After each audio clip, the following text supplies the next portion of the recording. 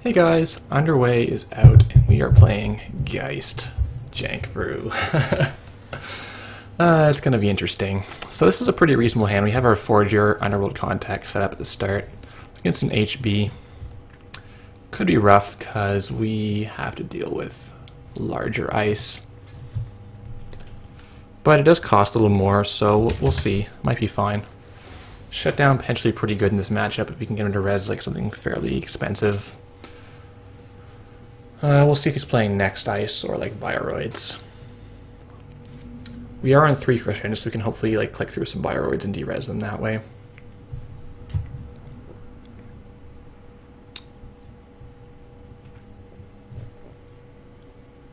So this is off-campus apartment, lots of connections, Jank Fest.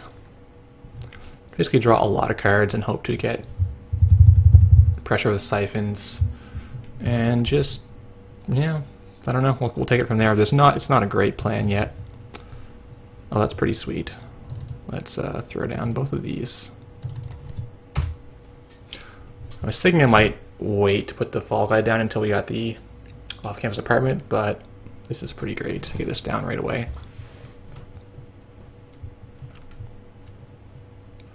Playing this console for the link, it saves a bit of deck slots if we're playing like Dysons, which are 3 cost.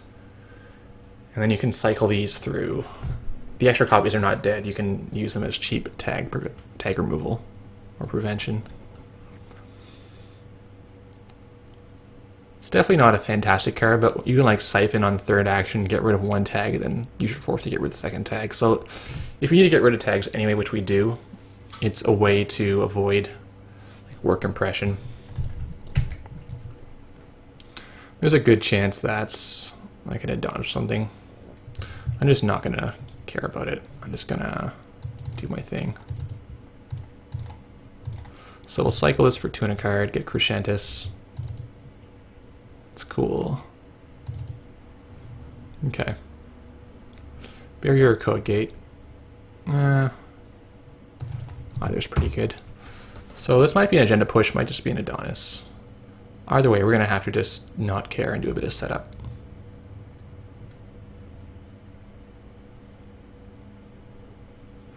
We want to get to a point where we can just break any ice that we see and then de-res it immediately, so we don't have to spend too many disposable breakers on it.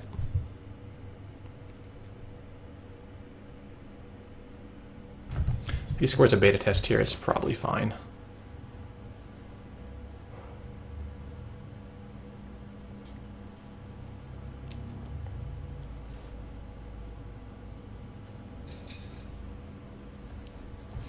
Yeah, I doubt we could have gotten that. Does he fire it?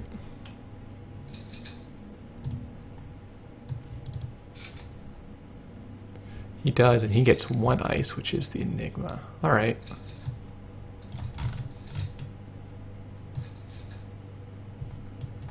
Could be a lot worse for us. He's going to not ice his archives, so we assume he did not hit an agenda.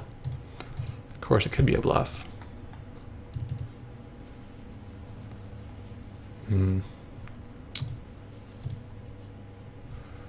Or just worry about siphons. I'm gonna check it. I mean, it's free. I think he would have put it here if it was an agenda, but he could be bluffing us. Yeah, we get a Vitruvius. He was just giving up on saving that. Good to know. We'll play Trimoff and click it. Another connection card. We don't want to float tags. It might take 3 damage now and again, but it's fine. It's like a Katie, but you don't have to wait for the money. The money comes in every turn. Like if you click Katie to 6 and then take on the 3rd turn, it's like the same as clicking Trimoff 3 times.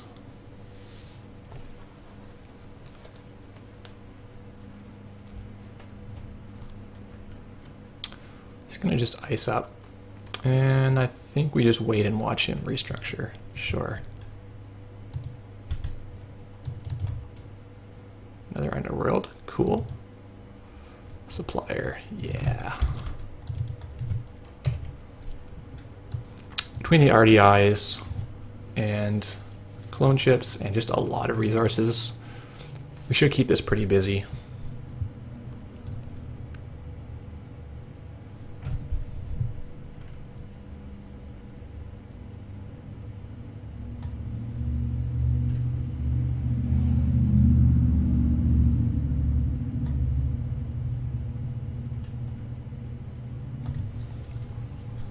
We're very much a sit back and be reactive deck. So we'll bring out the underworld contacts, stack them, I guess. Just keep drawing, I think. Okay. Host that and click try them off for a bit of money.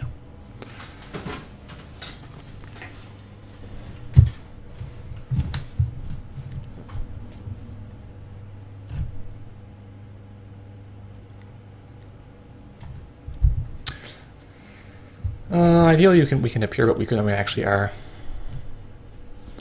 We might want to commit to this card. He's just going to buy out labor. Doesn't feel he can keep us out. That's fair.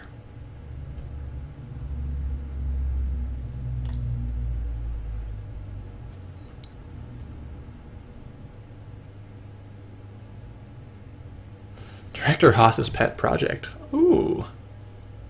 That's fancy. Is that a hidden card? Alright. Could be a Sansan.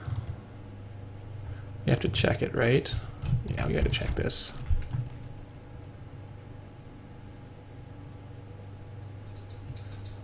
I think it's just an Eve campaign to Jackson. Okay.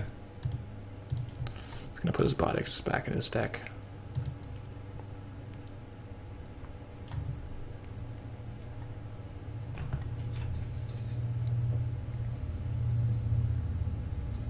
Oh, just gonna put 3 money.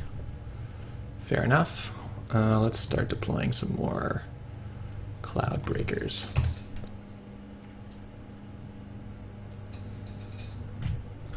So we can run Siphon on him eventually, or we can just start poking R&D. But I'd rather him have no money when he poke R&D, so we can have less resistance to cut through. If he's pure fast advance, we're going to be hard pressed to stop him from doing that, since we don't play any kind of... Okay, he's going to be just bodying out 4 agendas. That's not great.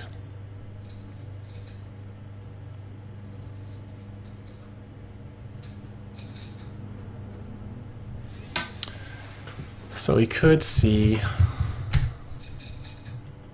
It's probably a Sansan, right?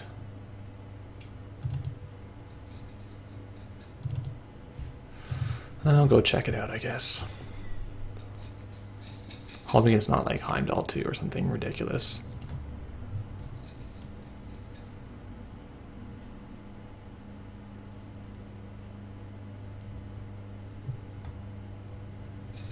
It's not going to res. We're going to see Eve campaign. I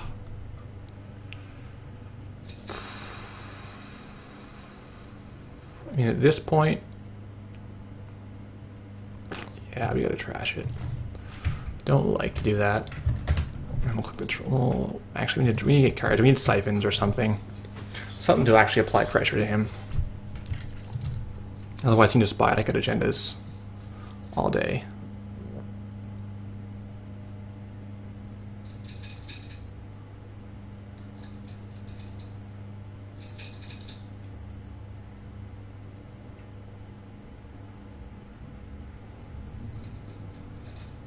Yeah, there's the Biotic.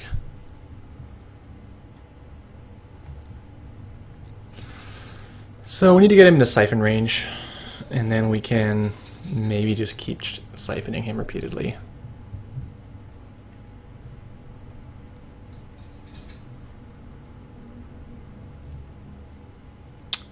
Two cards in his hand. I'm sure we have another turn. Let's set up for next turn. We'll go R&D next turn. Well, there's a siphon. That's pretty good, actually. Yeah, that's pretty good. So next turn we'll bring the RDI out, we'll run siphon, and then we can hit R&D for 3 cards, ideally.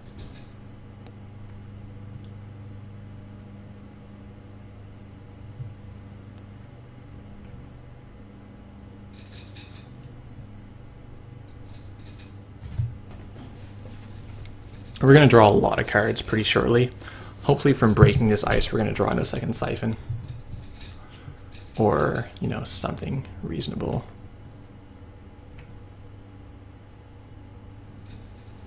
More Crescentis. We have a sneak door that'll be pretty good.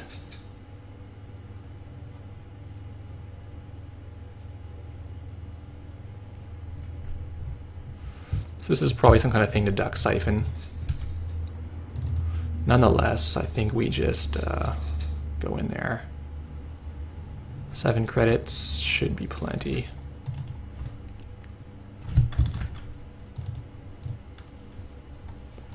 Draw for a card. Get the Crescentis, nice. I think we leave that up, it's only cost 3.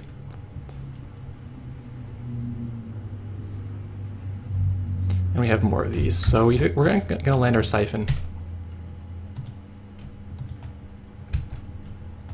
Cool. Let's hit R&D.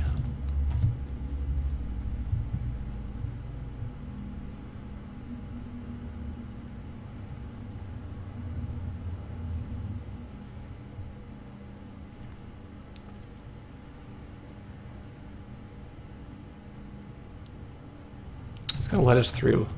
We have shutdown. We have Crescentis. Like, not much of his ice is that good. We're gonna see an Adonis up top. So we trash that. Get a Kronos project. We trash a Jackson. All right. Well, let's go again for 3 fresh cards.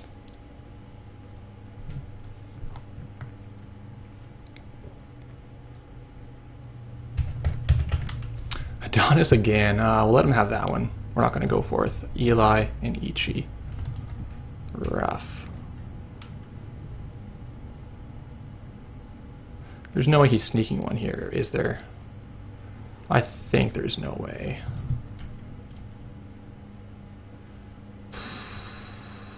No, there's no way.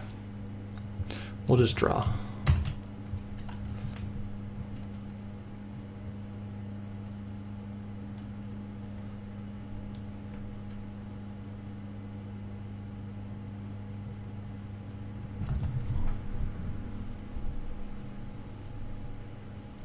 You know, it probably would have been fair to de-res that Enigma.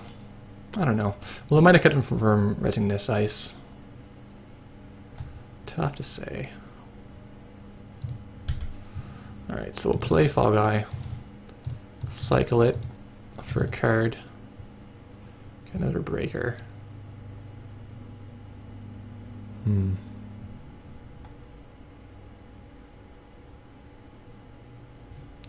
He's on 7. We could hit HQ a couple times.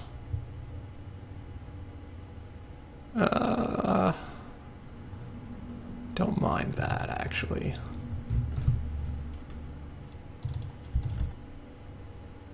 So we'll smash that for a card. De-res it for a card.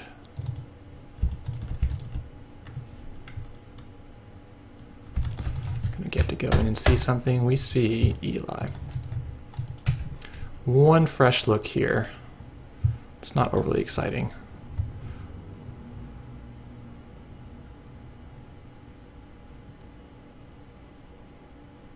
I think it's probably just Street Peddler to try to get something good. Try math off campus apartment. Fall Guy. Okay. We're gonna flip this for a card. Get Mortos. Interesting. Since we're full of cards, I'm not going to use the Fall Guy yet. It's kind of a buffer for us.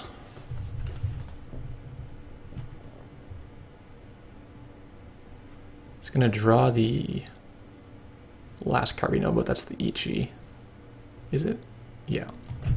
So he has Eli Ichi in his hand. The Adonis went by already. And we are going to play Crescentis and hit the R&D. Maybe we'll play Spike as well.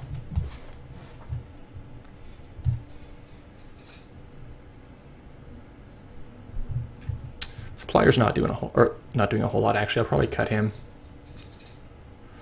We just ended up paying for these the hard way, which is fine. We didn't draw Katie. I guess we got our value in the end. but not as much as we would like to.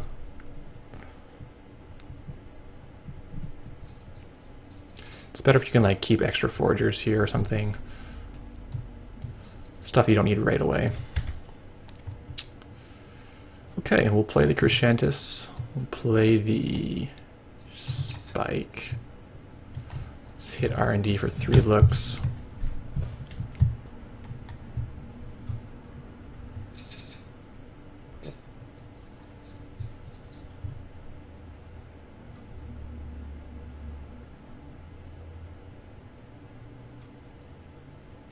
What does that do? Oh, it's an archer. Not bad. We are 1 short, aren't we? Well, that takes them off game points, so that's actually fine.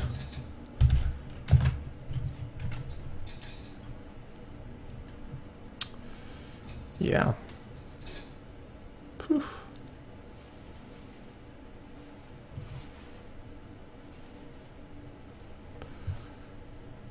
Yeah, I have 5 breakers, so that fires.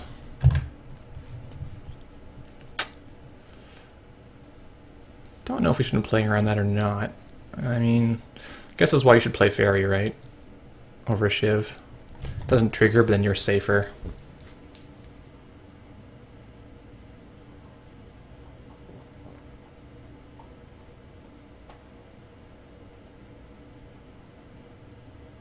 Yeah, he wants the Crescentus down, which makes sense.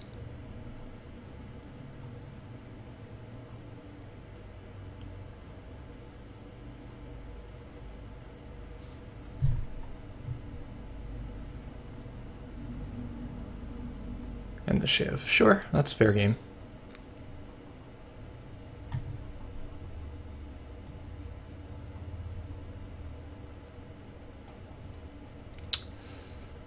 So this is now trashed as well. Well, we can play Muertos, but then we're tagged right now, so it's not really great. I think we just draw a card here. Okay, 5th breaker is not bad. So we can either run for shutdown, or we can play Muertos shake tags, because now we're actually in our MU.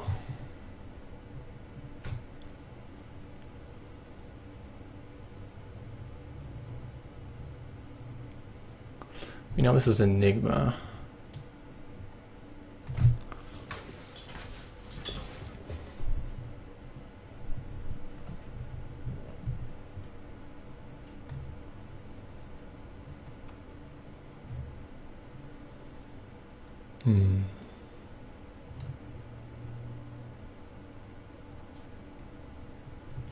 It's got enough stuff that you can probably duck siphons efficiently from now on. So what I think we do this turn is we shake our tags and play Muertos. Yeah. So let's shake both tags. Muertos to de-res the archer. Bam. And just start building our board up. We probably don't need the KD at this stage in the game. I think we just draw a card here until we can actually beat the archer and we can go in. Ideally with Crescentus. We've got 2 clone ships and a Crescentus left. And then the shutdown, but we'd rather not have to go to the HQ as well. I think we're doing alright. We seem to have a little bit too much money. Too much econ, not enough draw. Maybe an Earthrise Hotel would be good instead of one of these Trimoffs. The thing is, we were lucky to get these early, so that's not always going to happen.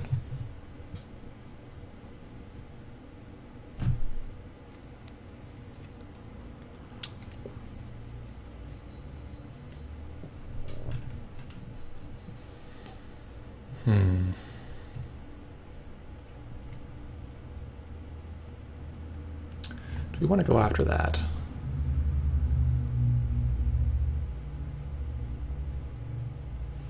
Could be an agenda. Ooh.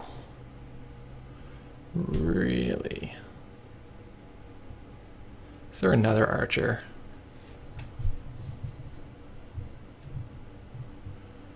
I think we just shiv and run and get blown up by archer again.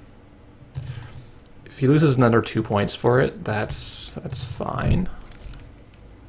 But we can't let him potentially beta test for free if he gets like advance and then install Jackson.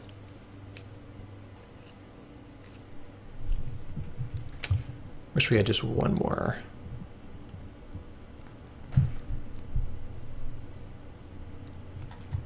Yeah, Ichi 2. That's fine.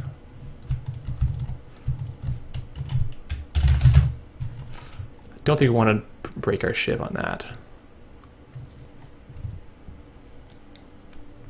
We just pay the trace with our 1 link. Actually, we have 2 link. Yeah, no, that's not a good trace. What do we see here? Eli? Nothing. NAPD contract. I'll take it. Okay, good turn.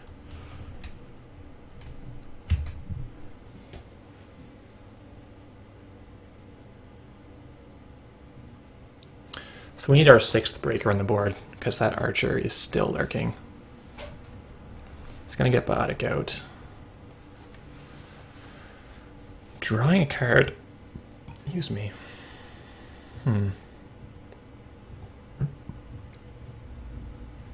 With the biotic you want to... Well, this is just a Jackson. He's getting rid of extra agenda. We better check this.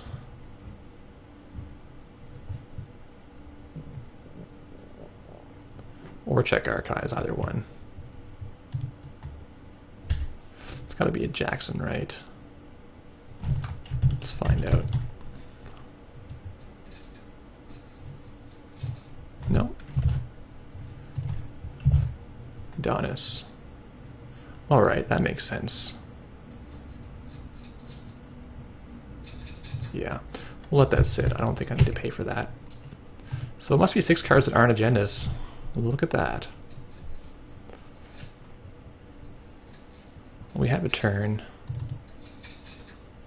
Mimics? Yeah, Mimic's actually good. That's what we need. That is breaker number 6. Let's get in there.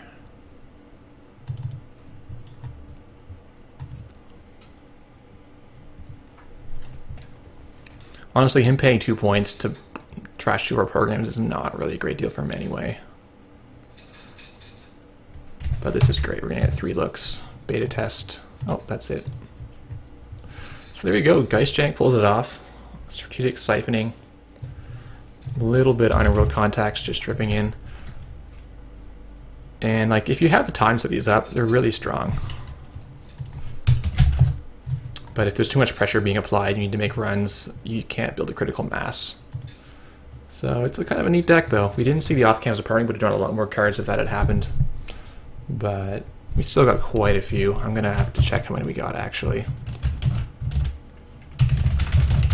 Ability of Armand. We got 7 cards. So actually that wasn't great, but compared to Andy. Stay tuned, we'll play some more games. Thanks for watching.